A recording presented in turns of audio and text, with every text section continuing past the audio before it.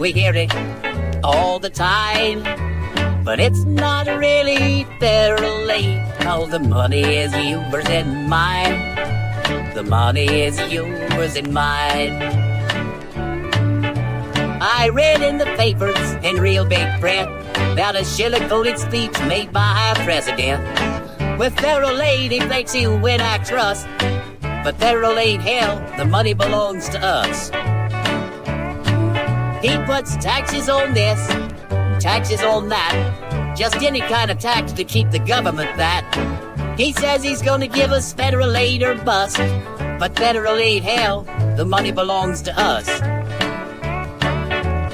Federal aid, we hear it all the time, but it's not really federal aid. No, the money is yours and mine. The money is yours and mine. He's started a new program, the anti-poverty school. I think it's a good idea, nobody wants to be a fool. Now he says he's running short of funds, and that ain't no joke. But it ain't the government that's hurting, it's us that's going broke. Now if we could just keep most of the money we've made, there wouldn't be much reason to have federal aid. Now I believe in helping the poor, I think it's a must. But it's not federal aid, hell, the money belongs to us.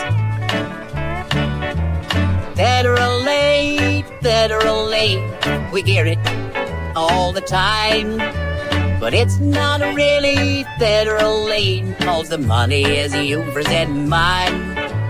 The money is yours and mine. Now why should the president take all the credit when the money we donate is what makes up his debt? Each time a disaster strikes our great land, federal aid takes the credit for lending a hand.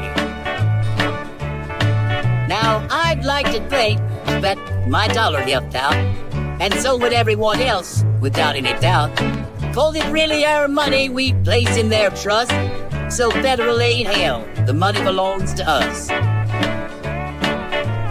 Federal aid, we hear it all the time, but it's not really federal aid. All the money is yours and mine. The money is yours and mine.